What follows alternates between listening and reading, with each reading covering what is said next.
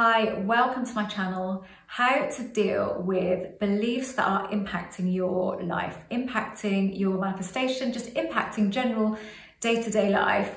Do you have to pummel something into your subconscious day after day after day for months on end?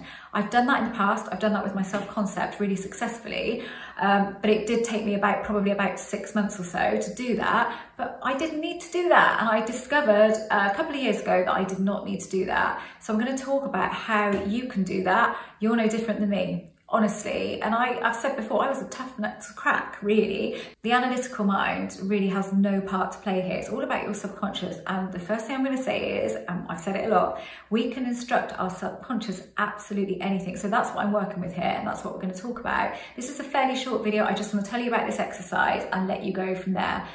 I've talked about this before in a slightly different way, and I've kind of adapted it because I think a lot of people don't do it because they think it's too simple. So they just kind of say, oh, that's interesting, but they never go away and do it because they think that's not going to work, or they don't give it too much attention. It just doesn't appear that it's something that they would be able to do because it's too simple. And only people that have been doing this for ages and are really good at this, like me, you would perceive me to be really good at this, can do this. So people don't try.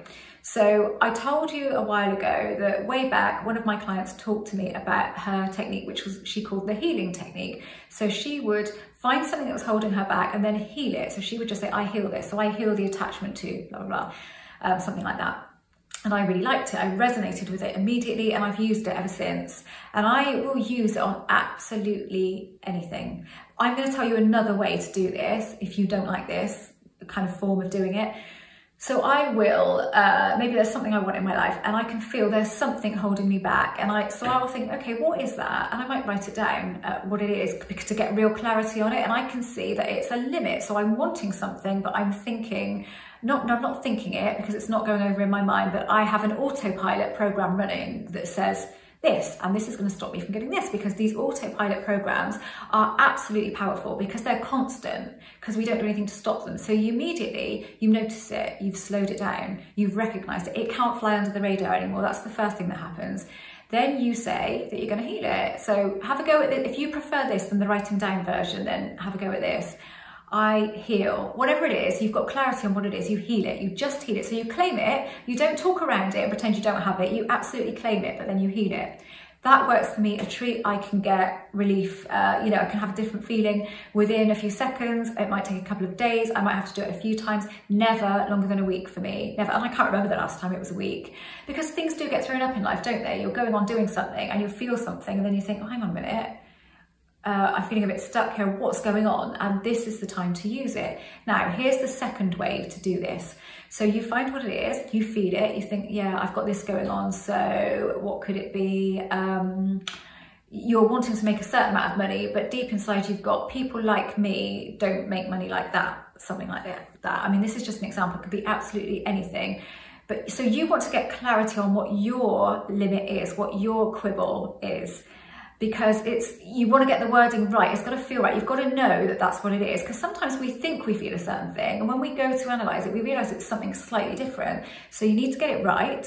So you have to feel, yeah, that is it. That is definitely it. Okay, so you write it down, you see it in black and white, and you take it in, you really take it in. Yeah, that is what I'm dealing with here. That is my quibble. And we are going to just call it quibble, because quibble is easily got rid of, isn't it? So limiting belief sounds really bloody hard to get rid of. So then you can look at that, and you can either just cross it out, or you can cross it out and then write an alternative version of events underneath. So you've got, people like me don't make that kind of money. Underneath you could put, it's possible for me to make that money. That's all you've got to do. You've tweaked it. You've just taken away the impossibility factor and made it possible. And as soon as it's possible, and you believe and you feel it's possible, it's going to be probable, and then it's just going to appear in your reality.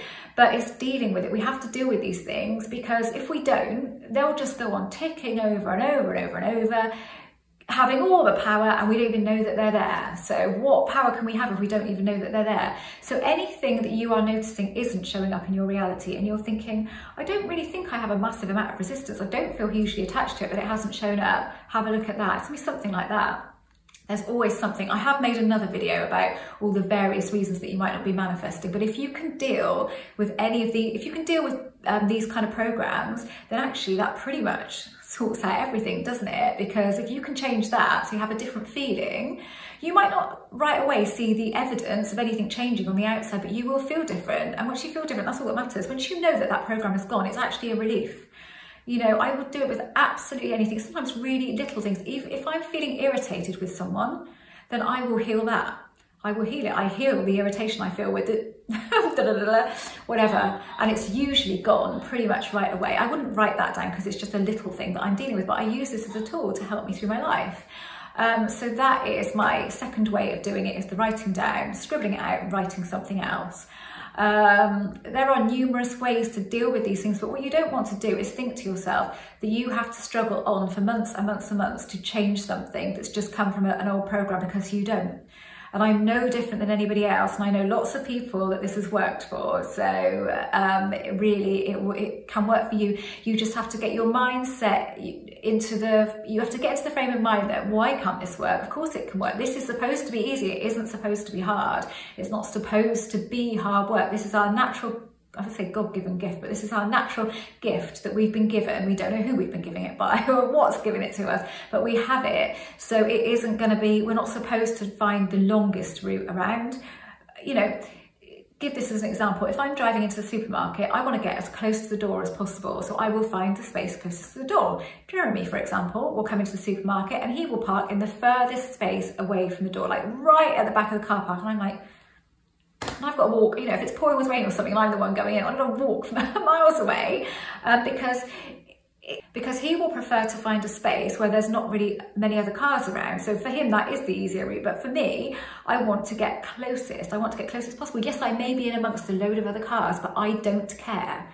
So it's how you're feeling about it that matters and nothing else. So have a go at this. Let me know how you get on. If you want to make a comment here and say, with this stuff, the simpler, the better. But it is nice to do things. Well, I think it is nice to kind of take an active approach with this stuff, because you really feel, you do start changing your mindset. And I am going to do a big video on mindset, probably if I get a chance to record it next week, maybe, or might be the Christmas week, but I am going to make a fairly epic video on that, because we can change our lives. Our minds are absolutely awesome. We can. I mean, with our mind and our subconscious working in harmony, there is nothing that we can't achieve. So I hope this was useful. I am an author. My books are listed below. I'm going to put a couple of them up here now. I offer email coaching and I offer Zoom coaching. Just pop along to my website, which I will link to now, and have a look and see if anything suits you.